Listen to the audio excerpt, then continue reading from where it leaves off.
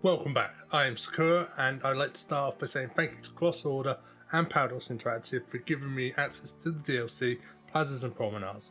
Today, let's go find out what it's all about, shall we? Let's go. Editing Sakura here. I'm just quickly jumping in to say we're celebrating 1k. 1k subscribers, which is fantastic. Thank you so much to everybody for subscribing to me and showing your support. But to celebrate that, along with the release of Plazas and Promenades, which is coming very soon, I've heard, we are giving away a free copy of the DLC to one of you. All you need to do is to watch all 3 of these videos and then like every single one, and then come back here, comment on what you're looking forward to the most in the new DLC. And while you're there, you might as well comment on all the other videos and subscribe to the channel. And then all you need to do is to pop over to Saturday's live stream to see who the winner is. If you don't show, you don't come, I'll reach out to you. Good luck to every single one of you, and enjoy the new DLC when it drops. Okay, so let's get started then. So, as the way I'm doing this today is a little bit different to how I normally do a video.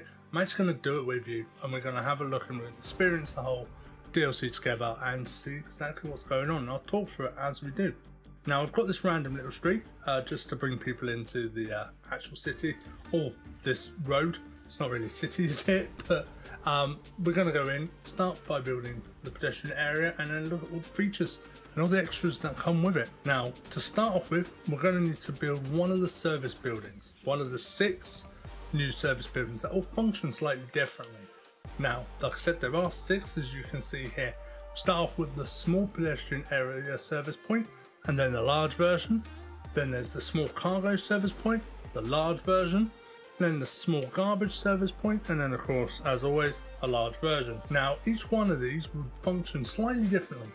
The garbage one, they deal with garbage, basically. They do have a select amount that they can do per week, which we'll go through a bit later on. The cargo, deal with cargo. I mean, it's pretty self-explanatory, but the service areas, the pedestrian area service points, deal with both, but in a smaller amount. So they're multiple use, but not as much of them, which is it's pretty good actually.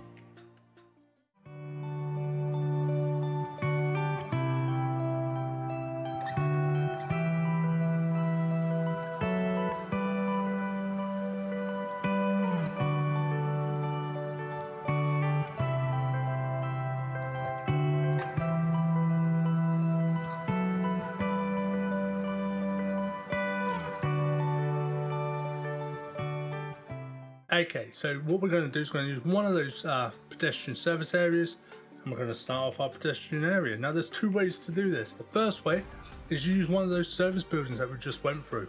You can pop them down and they will open it up for you, which I will show in a moment. Or if you wish, you can go into the districts and areas menu and draw one out. You can just draw out the space that you want and job's good. However, each pedestrian area does require some service buildings to actually service them.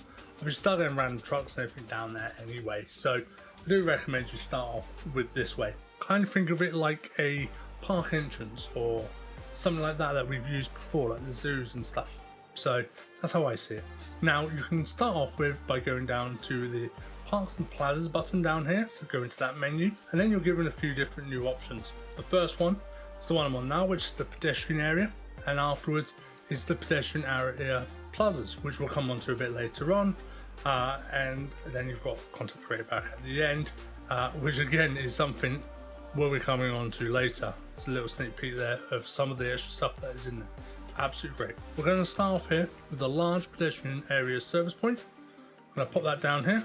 As you can see, that's giving me now that blue little mark, or green depending on what you see, or turquoisey, just to start off my area. So I can then go into here and extend that out. Now that's a bit of a weird one, just like a giant circle. So I'll make the brush a bit smaller.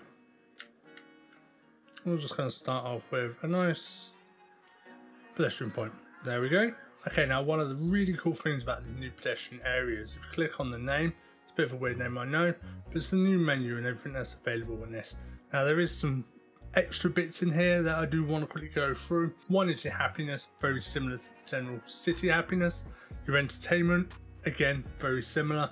And these are goals that you're going to be working to, and they're going to improve the land value bonus that you get from your pedestrian area, which is exactly what we want. We want that all completely full, making the monies. Now, after that, you've got the zone squared required for area focus. Now, this is the amount of people that come visit the area, what you've actually got put down in that area. And as you can see written there, it says the minimum amount of zoned squares placed on the pedestrian streets to require this area of focus. For an area focus. Now, they are zoned, not just placed. You can't just place it, you have to physically zone, and we'll show you that as we go, and that'll help you unlock things and get things together. Then you've got the service point usage. Now, I mentioned before they only have a certain amount, and as you can see there, cargo and garbage, you've got cargo trucks, you've only got 15 per week, per calendar week to use to deliver cargo. So you don't want them all going out at the same time. Hopefully it's very similar, it's not similar, sorry, to the way industries worked, and there was trucks going with about one bit of cargo in each. Hopefully they do kind of go into this place, they load it up and they will deliver it at once. Now, I've had a good play, and I've pretty much only seen 1 or 2 trucks come out of these buildings, so I think that is exactly what's going on. The same with the garbage, you've got 10 a week. It's not many, but they do 1 trip a week, 10 trucks going out, picking up all the garbage. Very similar to home, where they only pick them up once a week anyway. You've got the maintenance cost down the bottom. This is how much this area is costing you to run. This entire area, obviously per week as well. The tourist count, so how many people are visiting, because it is an attraction. People do come here, people do have a look. And then you've got the size. So this is 7,356 sales, and that does go into the entertainment per sale. So how much entertainment is per each sale? 7,000 is a lot. Now we're going to policies. We've got 4 new policies. First one is slow driving. What it basically does is this slows down the traffic limit for the main sort of roads, which are, you know, a normal road, not a pedestrian path, within that area. So if I basically take our pedestrian zone and I extend it across this entire road here, like so. If I decide to use that option, I'll automatically slow this road down to 20. So it's slowing them down, decreasing the noise pollution, which is actually great. Now, it doesn't apply to the highways, so they'll come in nice and fast, but it is a cool little feature to have. That way no one's rushing around, especially as there are a lot of people crossing the roads around pedestrian areas. So it's a bit quieter, a bit nicer, especially if you've got the pedestrian area near the seafront. That would be quite nice, I think. Now, you've also got the sugar ban as well, which is a bit of a weird one, but I do kind of like it. And this increases the average lifespan of citizens, which is something that's really cool. Hopefully stop some death waves, but we'll see. And it does this by about 20%, but it also increases the crime rate because, you know, they're smuggling candy bars. Okay, I love that little line at the bottom there, but it's just, yeah, it's a bit of a weird one, but it's kind of cool. Then you've got street music, which increases the happiness in any commercial zone. So it's kind of like busking, where they're standing outside the little shops, playing their guitar, doing a bit of singing, or whatever they're doing, playing piano. I saw that on YouTube, it was a bit weird. But, you know, they do all this stuff, and that increases the happiness, but also increases the noise pollution. I think that would work really well with the slow driving one as well. I'm going to select it because I think that looks cool. Deliver everything will allow all buildings within this area to get cargo delivered, and the garbage service via the service point. This is what we want. What we don't want is people to be running in and out, trucks to go all over the place. Because we've got a service point available in our pedestrian area, because we've got a service point, what we want is we want that to actually work on anything we put inside this pedestrian area. Even if it is a standard road, which will normally be covered by normal traffic. So we don't want that. We want them to always, no trucks everywhere. We want it to be nice and quiet. We just want this cargo area and the service point to actually deliver. So I'm going to click on that as well. And then of course, as always, you've got your unlocking options. Now I've already got these unlocked, but each one has something different as you go. So the small cargo one is to have 5 cargo trucks per week visit your area. So when you start this area, you're only going to start with service points anyway. And then we're going to go more specific as we go. And we've got garbage, it's the same, but with garbage trucks, and it's only 3 this time. instead of 5. The large pedestrian area service point, again 12, but there are several different ones as you go to do different things. And then you've got your plazas as well, which are really nice, and they're all to do with that land value per cell throughout the entire build you have, along with the specific unique buildings, which I'm not going to go through in total now because I'm going to have a closer look at them later, along with the plazas too. Okay, so now we've got your standard pedestrian area set up, ready to go. We're going to start putting down some stuff in it and have a look to see what they have to offer. Now we have to start with the pedestrian roads. Now this is what I'm going to use. You don't need to, you can just use the normal road, because we do have all those extra functions on. We've got the slow road, so they're going to be moving slowly, and we've got deliver everything, so no big trucks and stuff like that coming down there, just the one from the service point. But I'm going to use these because I love these. Now there is 6 different types altogether, 3 lots of small, 3 lots of large, and they come in 3 different varieties. You've got the sandstone, you've got the bluestone, and the cobblestone. I'm going to go through all 3 of them with you now. So what we've got is we've got the sandstone, which is very nice. Then we've got the bluestone, which, you know, to be fair, doesn't really look blue, but I realise that's just the type of stone it is. And then of course you've got the cobblestone as well. Now all of them will come in different varieties. They come in 5 varieties in total. You've got the normal ones, as you can see there, along with the grass down the side, grass with the trees down the side, and the one with the planters in the middle, which holds a special place in my heart. And then finally, for the 5th one, you've got the one with the bus lane. Now they all come in small, and then they come in the larger roads as well.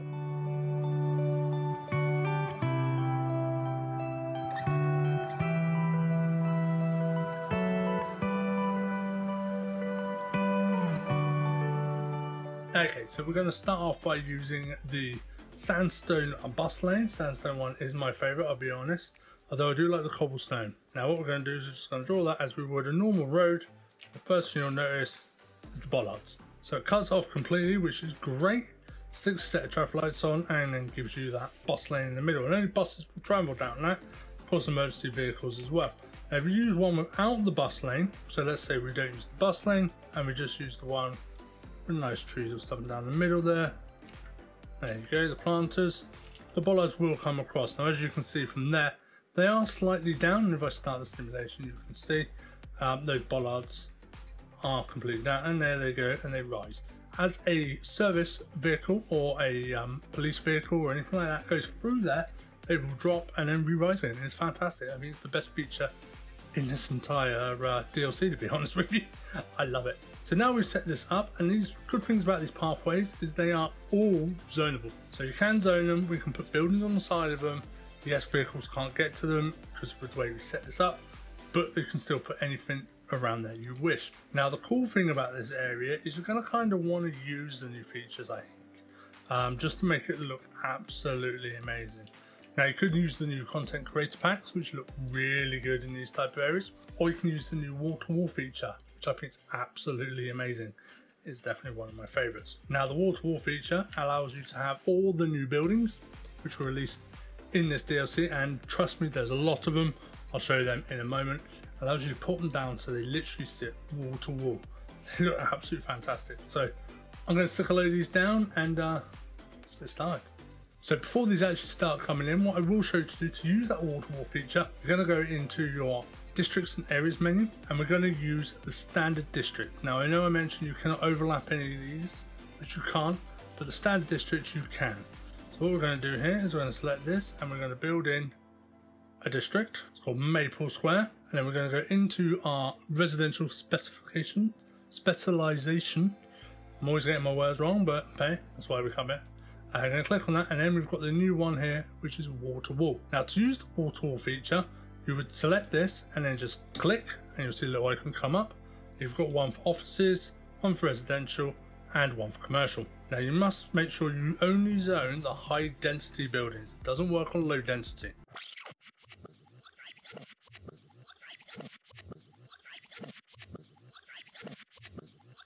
Okay, so now that's all been built, let's go in and have a look. So this is the new wall-to-wall feature. As you can see, the buildings are literally wall-to-wall all the way down, which is great. There's no gaps. You do get the odd gap where, like here, there's a gap underneath, but that's just the style of the building. And I love these buildings because there's lovely murals down the side. They're absolutely fantastic. They do vary between building to building, so if you've got two buildings exactly the same, there's two there. They are the same building, just slightly different colours, different murals.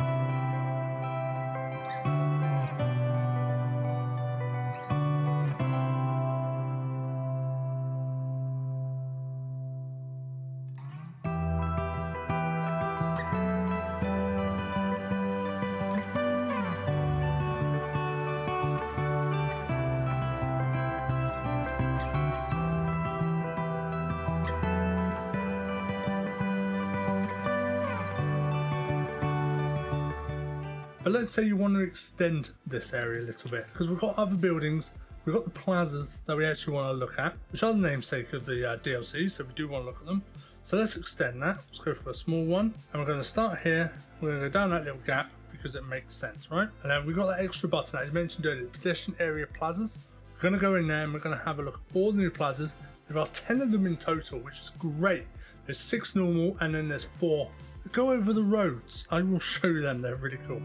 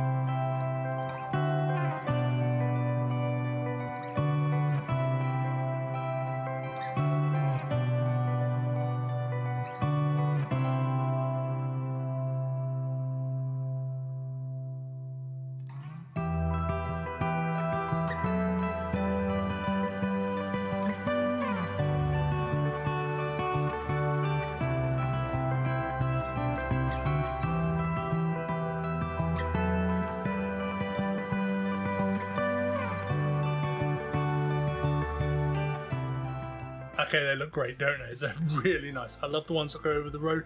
And as I mentioned in my reaction video before, I did say to City Skylines Paradox and Colossal Order that I wanted these fountains to be animated, and if I unpause, you'll see they definitely are animated fountains. I absolutely love it. I think they look fantastic. They are really cool. It's a nice little feature that they put in there for me. Well, not for me particularly, but I'm going to take credit for them. I think it's a great idea. But we put a few different plazas down, and they're definitely going to help with the happiness in this area. So for info, you can see the happiness at 41%, and the entertainment value is starting to come up, which is really good. And this is what we're needing to earn more money for the area and to unlock all those extras. Now, additional extras that you do get for this, which are fantastic, is the high capacity buildings, which are amazing. There's so many good ones. And we're going to go through them all each individually, and we're going to show you, because we can put them down in this pedestrian area if we want to. I don't know why you would, but you might want to. First one is a high capacity hospital, which is an absolutely lovely building. After that, we have the high capacity fire station, and then after that, of course, we have the high capacity police station, which, if you ask me, isn't really high capacity. It looks rather small, but it's still a lovely building. And then we have the education as well. Now you've got the high capacity elementary school, which is a lovely building. The high capacity high school, so a lovely building. And then of course the high capacity university, which is one of my favorites. I do love it. Now, as I mentioned when I watched the trailer for this, the school that I really liked the look of was the elementary one. I like that big open area in there.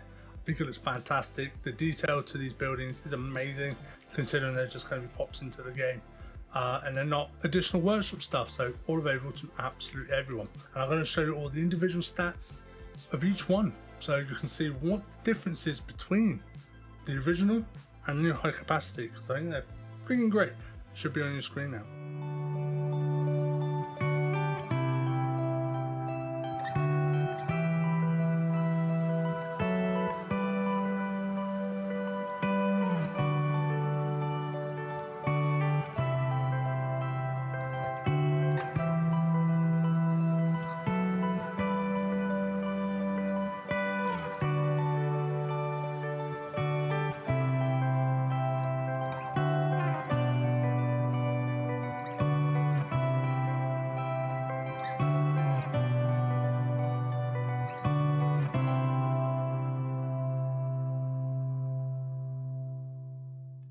Okay, so that was the new high capacity buildings. Some really nice models there. They do look absolutely amazing.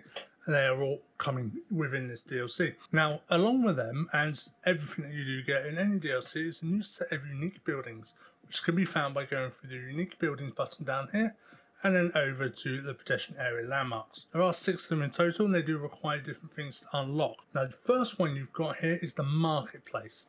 The marketplace looks absolutely fantastic. It's the one I really wanted, mainly because of the squirrel with the donut on the front, but it is also completely modelled inside as well, which is absolutely fantastic. And this one does require 350 weekly tourists in your pedestrian area to unlock. Once you've reached that, you'll unlock this building, be able to put it down anywhere in your city. Okay, so the next one actually requires less, and that is the museum. For some reason it is second on the list. Now this is the Museum of Postmodern Art. Kind of fits with the rest of the look here with the murals down the side, and this one requires 250 weekly tourists in your pedestrian area. Once you've got that, you can pop that down anywhere in your city or within your pedestrian area. I think that'll make a really nice central landmark. It looks kind of funky, it's kind of cool. I like it. Okay, so the next one's the last one that requires weekly tourists. This one requires 500 weekly tourists in your pedestrian area, and this is the Sunken Plaza. It's like a little shopping plaza, which is really cool and looks absolutely fantastic. It really does. Different levels on this one. I think this is a great idea. It's very cool, very nicely modelled. I can't wait to watch people walking around on the different areas. I think it would look absolutely amazing. Okay, and then after that you have the 3 specific ones, and these ones are commercial, residential and an office landmark, which I think is really cool. It's a bit new. You've got the commercial zone landmark here, and then you've got the residential zone landmark, and then the office zone landmark, which just don't function as they do. They're just unique buildings. That one's not a shopping centre, one's not a big block of flats, and one's not a massive office. They're just unique buildings, but they do look kind of cool. Now the commercial one, which I do absolutely think is lovely, and I specifically like this fountain thing at the end here. That's really cool. This one requires 20,000 weekly sales in the pedestrian area, so the more shops you have around here, using that wall to wall would increase and get close to that building. The next one is a residential one, which is nice. I like the mural down the side, but the building itself, it's not really my style, but it is very interesting. The different levels, it is kind of cool. That one requires 2,000 residents in the pedestrian area. Again, the more of these buildings you're popping down, the higher it is, because remember they are all high residential. And then you've got the office one. I do like the office one. It's a bit different. I like the fact it's got a little plaza next to it. That'd be pretty cool. And the mural is kind of fancy as well. And that one requires 2,000 jobs in the pedestrian area. So again, anything that requires work, whether it be from industry or offices, I would use the offices in the pedestrian area personally. And you can do that again by using that wall to wall.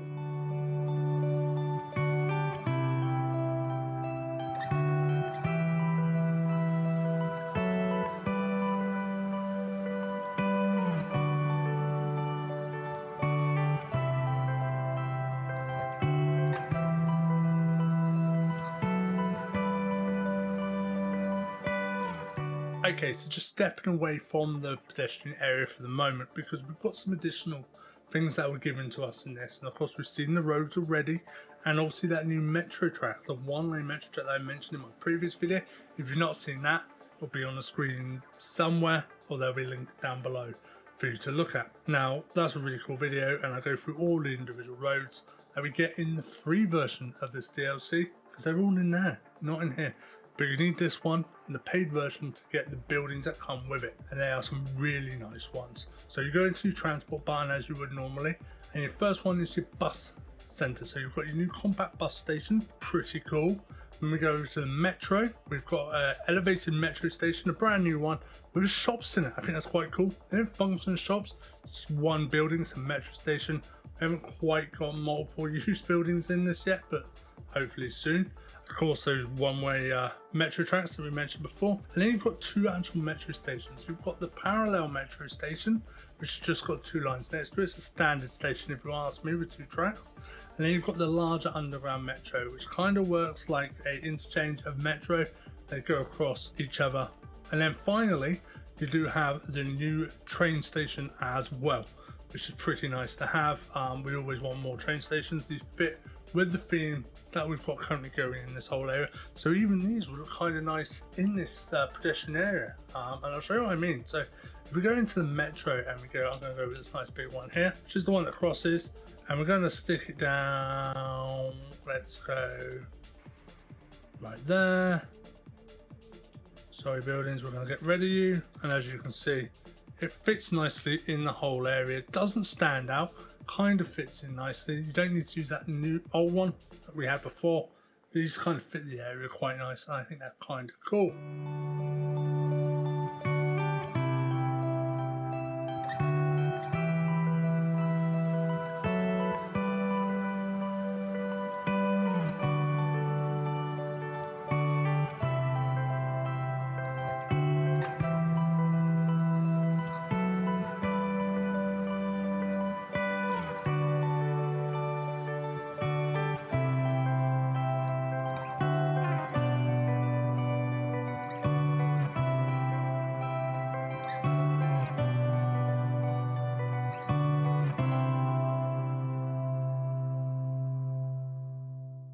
Along with all those features and those extra buildings that we've just looked at and the features within this area, there are some extra cool bits as well. There's 5 new maps, which I did a video about previously. Again, it'll be on the screen somewhere, probably there or there. I keep forgetting my camera's the other way around, so it's probably nearish.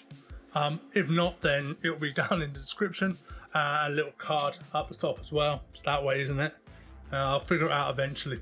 But there's a little card on the screen, so you can have a look at that as well. So there's the new maps. That's about standard with a DLC. One thing that is kind of cool, kind of extra, which I actually love, is we've got some new chirpers as well. So we're going to turn Anarchy off to be able to actually look at this for you. And then we're going to click into the chirp. Click on the little button here. Let's have a look. So we've got 2 new ones. We've got the one with the little chef's hat on, which is really cool. So it's a little chef's hat. It's more of a, it's like a party hat. I don't know. It's a hat. They both got hats on. And then you've also got the one with the nice big hat on. I love that one. I think that's the better one. So we've got the 2 new chirpers, which I think is pretty cool, along with a bunch of new chirps that kind of fit the actual area, like this one here that's on screen now. So the city's new large garbage service point is a real lifesaver. They're very specific to this area, to this DLC. They're pretty cool. I really like them.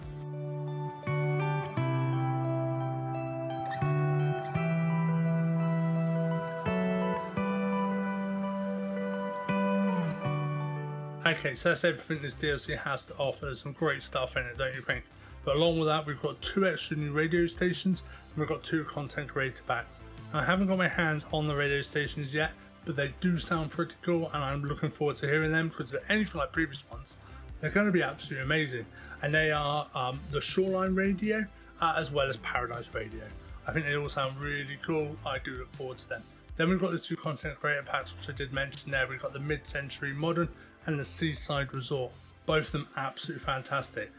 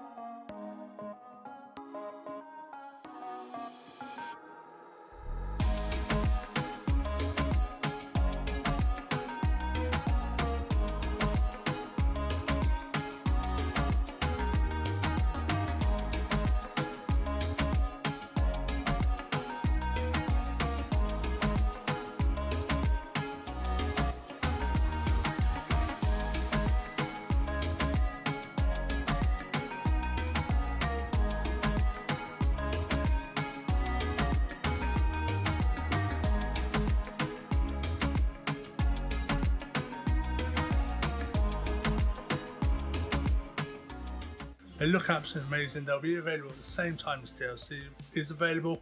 Of course, it is coming soon. We don't know when it's coming out just yet, but hopefully it'll be very soon, because I just want to get all this built into my cities. I've got some new ideas, some new products I'd like to try out. I'm really looking forward to it. But I hope you enjoyed this video. If you did, don't forget to like, comment and subscribe, and I will see you in game very soon.